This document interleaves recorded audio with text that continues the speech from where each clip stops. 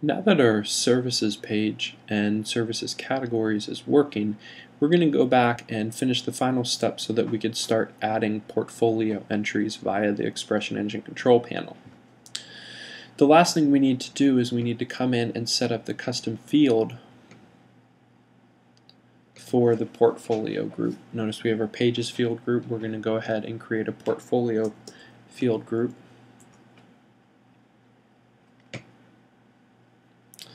And then we'll come in and add custom fields.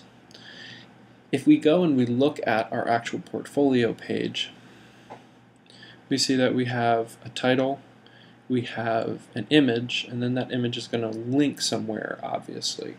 Now, in this example, it was built to mirror the portfolio page on company's site, Wide Sky Web.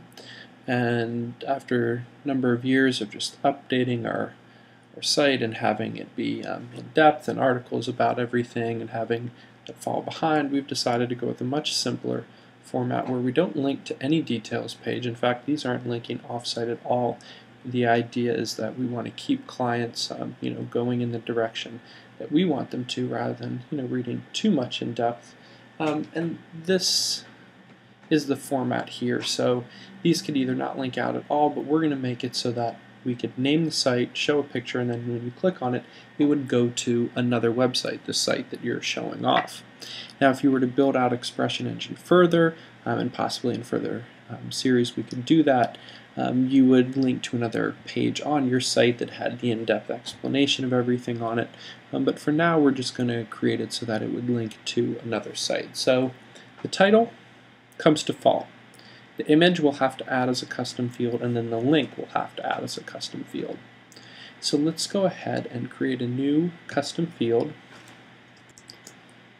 And this field is going to be the upload field. So we'll select File, and we'll call it the portfolio thumbnail.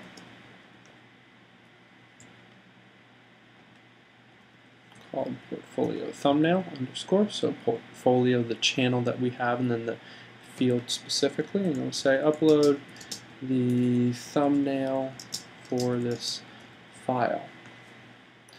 This is a required field, but notice that searchable here, we have been selecting for page content, but in the case of an image, we wouldn't really set that as a searchable field. But we will show it by default. It can be the first one, and then the type we could allow ExpressionEngine can restrict it to just images, so somebody can't upload a PDF or something like that. And that just keeps it a little bit more strict, and that's a nice thing for us. So we can expect an image to be in that when it's uploaded. So now that we have the thumbnail, we'll go ahead and create the portfolio link, and that will be an input field. And we'll say portfolio link, and we'll call this one portfolio link.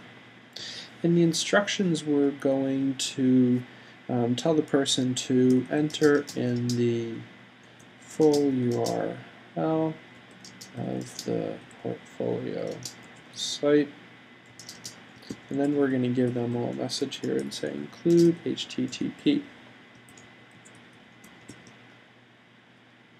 This is a required field.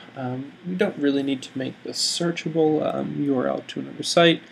The max length, we'll just make this a little bit longer just in case there's something really long, and we want to change no formatting because we definitely don't want anything being wrapped around what should just be a strict absolute URL. Text direction, all of this, the field content, and we could leave all of these off. Now that we have this created, we're just about ready to go under our content and start publishing our portfolios pieces. However, there is what we call an odd bug in ExpressionEngine. It's actually a feature, but the option to turn it on and off is kind of buried. And what happens in ExpressionEngine is by default, if you when you are publishing via the ExpressionEngine control panel, enter in a URL. An absolute URL is the one that we wanted the person to enter in. It will, in the template, automatically convert that into a full URL. And this is convenient for bloggers, or if you're just pasting a link in and you want it to be clickable. They also do the same thing for email. And the setting for this is set on a channel per channel basis. So in our portfolio channel, if we go into Edit Preferences, and you can see there's quite a bit of preferences here. Again, ExpressionEngine is a very powerful and flexible CMS. But under Channel Posting Preferences, notice that it says automatically turn URLs and emails into links. And we're going to set that to no, because what we want the user to do is type in a full URL, and we want to output it inside an anchor tag that's wrapped around the image. So if ExpressionEngine were to automatically turn it into a URL, we'd try to write our anchor tag, and it would nest an anchor tag inside of our anchor tag and break our links. So, helpful thing to know. You could also notice turn off image URLs completely. We'll go ahead and update that. Now we're at the point where we could just go back, and the final step will be updating our portfolio. Oh, we're on the page, the portfolio channel. We'll come into Edit Group Assignments, and now that we have the field group for our portfolio set,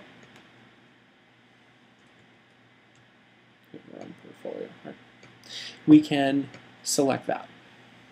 So now when we update this, we will have everything together for the portfolio, the custom services categories that we created, as well as the portfolio pieces.